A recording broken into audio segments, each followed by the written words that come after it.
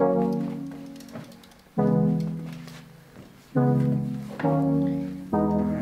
let's get this started. Okay. Age, name, where are you from?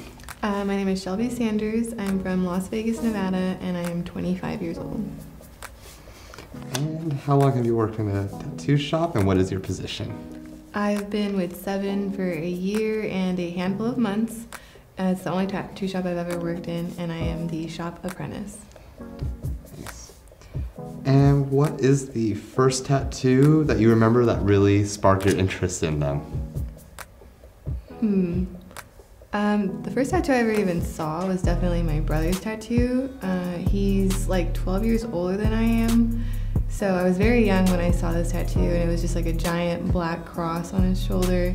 And I was so intrigued by the fact that like his arm was just different for forever. And I was very, very little. And so that's the first tattoo I remember seeing. As far as like the one that got me interested was probably some realism piece, but I couldn't tell you which was the first.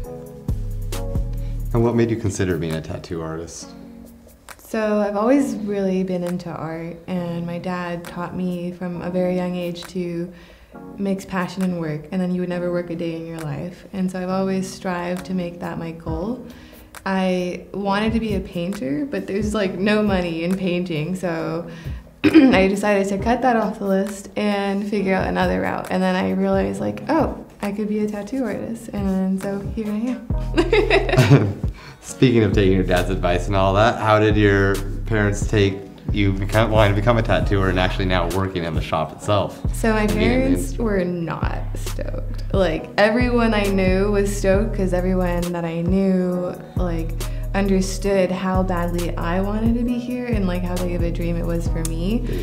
And my parents were just thinking that I was gonna be some hoodlum, like in and out of jail, drug dealer person, or whatever they thought I was gonna end up doing, just because they honestly are older people. They're in their 70s at this point and had a different view on tattoos. They were raised in a different era, and it wasn't really until they saw my dedication and my commitment to my apprenticeship that they started taking it seriously. And then they came in to visit Seven and see it in person for themselves and saw the artwork that all of our people were putting out, and then they really started to appreciate it and are like my biggest fans at this point. The industry's definitely changed to where now you show someone it's presented in such a different way. Oh yeah, it's so different now. It's just growing and growing. And do you have any tattoos yourself? I do. Oh. So I just gave myself a tattoo today. It's a little S, like the ones that you draw the 3 lines and then the other 3 lines that you attach them. I put one of those on my ankle literally just a few hours ago. I have a big forearm piece by Miguel Camarillo, and then I have a couple little finger bangers. How old were you when you got your first tattoo? Dang, I think I was maybe 22. Yeah, 22? 22. And is there a defined style or a certain sort of style that you want to aim at to? I always thought that I was going to be a black and gray realism artist, and I still do think that I will be a realism artist, but only since being in the industry and really, really like getting out of my comfort zone have I just had an eye for neo-traditional, and I would love to like really become a neo-traditional artist. Neo-traditional? Nice, nice. And if tattooing wasn't an industry and didn't exist, where do you think you would be doing, or where you would want to go in life? I probably would still be a bartender, just because it's still very much a customer service based job where you get to have a lot of fun and still do a little bit of artistic activities like making drinks, and yeah, probably just still there. So bartending? Oh yeah. How did you get your foot into the tattoo industry? How did you pursue that one? God. Bugging and nagging? Oh yes, poor Seven. So I had been looking for an apprenticeship for a couple of years, and I had taken my portfolio door to door, going in and out of shops to just present myself. And then I honestly didn't think Seven was gonna be looking for an apprentice, but I said, screw it, I'm just gonna give it a shot. And I kept showing my face like every other week and just like saying like, hey, I'm here, I really, really want to work for you. I did that for about an entire year. And then finally, I just got like the okay, like, hey, you start tomorrow. And I was like, oh my God. And I freaked out. I cried for like 25 minutes and just was like, it was just surreal. And I still remember that day, October 10th. It was just totally, totally amazing. And like, looking back on it now, I was just like, I'm so glad that I didn't give up, because I had so many people who were like, are you sure you're gonna get it? Like, you've been saying you're gonna get this job for so long now, and like, just nah. I was just like, I'm gonna do it. I'm gonna get it, and I did. So thank you, Daniel.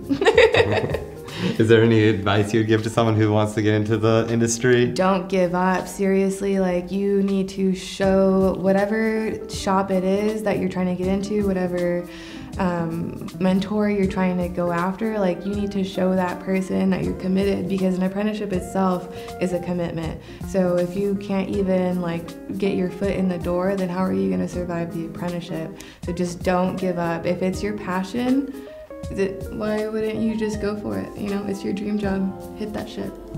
Fair enough. So the next one are going to be a little more in the rapid fire type situation. So get ready. Here we go. Black and gray or color? Color. Fine line or bold line? Bold line. Off the top of your head, what are 5 inspirational tattoo artists for you? Oh God, James Strickland, he was my favorite. Daniel Rocha, not to stick with 7 artists. I really love Thomas Carlier, he's in France. Harrison Tattoos, he's in Australia. And Nolan Wheeler, if I'm gonna stick with color. Did I say him already? I don't even remember. Is that 5? We'll take it. Okay, thank you. And what are 5 artists that you would die without on your playlist to listen to? Oh my gosh. Okay, so I'm not like huge on like bands per se. It's mostly songs. So what I have in rotation right now would be I'm God by Clams Casino. Tear Her Apart by She Wants Revenge. Lorne is a band, is a group. They have a song called Acid Rain. If you get a chance to check that shit out, it's so good. Let's see, I really love an older album by Under Oath. I listen to them on repeat. And honestly, like, not to be all like scene or whatever, but Bring Me the Horizon was a huge impact on my childhood. You're already there with Under Oath. Whoa! You were probably there too, metalhead. And if you're watching Netflix, what are 3 shows you're going to binge? I honestly binge animal shows. Like, as weird as that may be, like, I love any kind of like Planet Earth or like the cosmos. Right now I'm watching Earth at Night. Anything animal related that's like a documentary, I'm so down. But what are 3? Those are 3? Is it 2? Okay, let's do one more. A third one would have to be, right now I'm watching Weirdest Events on Earth. Very, very interesting show. You should check it out. Perfect. And sweet and sour. Sweet or sour? Sour. Sour. Sour. All right. Well, that finishes that up here. Thank you very much. Thank you. All right.